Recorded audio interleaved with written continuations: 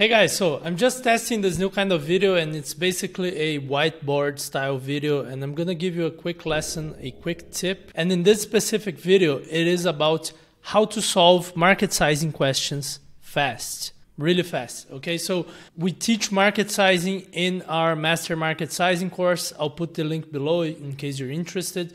But in this specific case, I'm gonna show you why some estimation questions take like 30 seconds to solve and why some take 20 minutes to solve, and what's the difference. And the basic answer is depth, okay? So let me show you through an example. So let's say we want to estimate the beer market in the US, okay? So pretty simple question, but we can solve it in different levels of depth, and that's gonna determine how long we take to solve it. So let me show you the 30-second answer.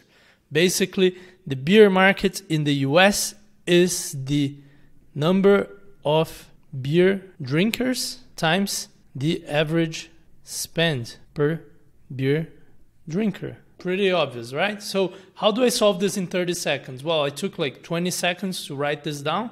And then I'm going to say, well, let's say that there are 100 million beer drinkers in the US. And let's say that each of them spends like, let's say, $50 per month, so $600 per year. How do I know these numbers? I don't, right? And I'll get to that.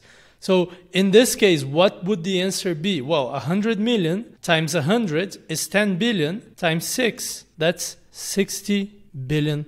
And we'll see how close I got to by the end of the video, okay? So this is the very quick way to estimate a market. I took like 30 seconds to do this, and yeah, it's basically that. So let's see how I can get to a better answer, and then also I'll take a little bit more time to do that, right? So let's take out these values because I made them up, and let's say that we go one layer deeper here, okay? So number of beer drinkers, that would be the population over 21 years old times the percentage who drink alcohol times the percentage of those who drink beer, okay?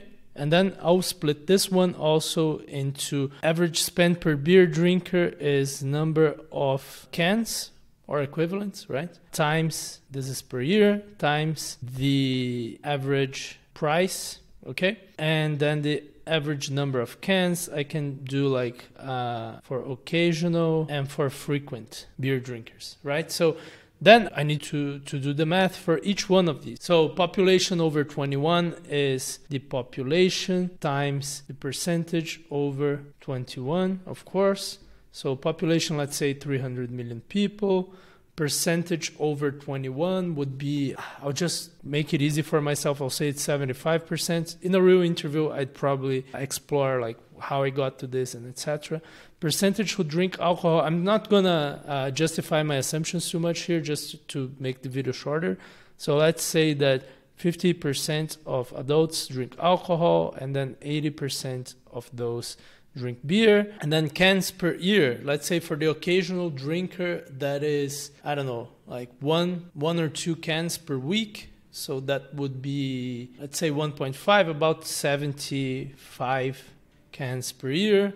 And then for frequent drinkers, let's say they drink one per day, let's say 400 per year. And then the average price, it depends if it's a bar, if it's a grocery store, right? Let's say $1.5, okay? Obviously, to do this math here, I need to know what percentage of people are frequent and occasional. I'm just gonna say it's 150, just to show you how this works, right? Then average price is 1.5, so we have an average spend of 225, is that right? Yeah. Population over 21 is 300, it's 225 as well, 225 million people. And then I multiply that by 40% because this is 40% combined, right? So 40% of 225, it's going to be 22.5 times 4, so about 90 million beer drinkers, right? So we have 90 million beer drinkers at $225. So this gives us, it's about $20 billion. So basically, how does this whole thing work? I took a lot more time and I got to a different result. I could spend even more time. Like I could open this up into channels, right? So bars and restaurants, grocery stores, convenience, and then I'd have a share, a percentage for each one. I could work a lot more on this, right? I could open up the percentage who drink alcohol or who don't drink alcohol into religious, health reasons, stuff like that. I could go into a lot more depth, or I can just use the lower depth thing. And this is the difference between taking a lot of time and taking just a little bit of time for solving an estimation case. Basically, when do you want to take the long approach? It's two situations. First is if the problem is really complex, right? Beer drinking, that's not a complex problem.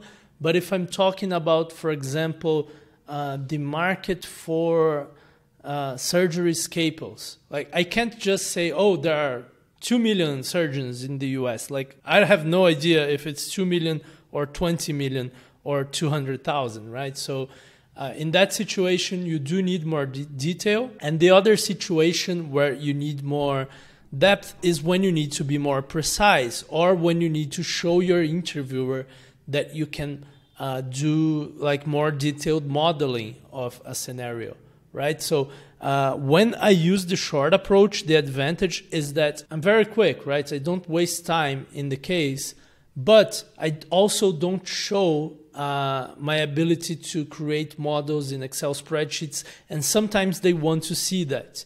And then you have to see from the context of the interview, how your interviewer behaves, what kind of questions they ask, if they want more depth or not. And if they do want more depth, then it's okay to spend more time. Now, if they don't want more depth, then you can just take the shorter approach and say, well, this is my quick and easy thing. If you need more detail or more nuance, let me know and I'll dig deeper on this. So I hope this makes it less mystical, how to do it fast, and also why you sometimes should do it slowly and in a longer format. So if you like this style of video, let me know because I can make more of these. And if you're interested in getting better at estimation questions, check out Master Market Sizing, link below.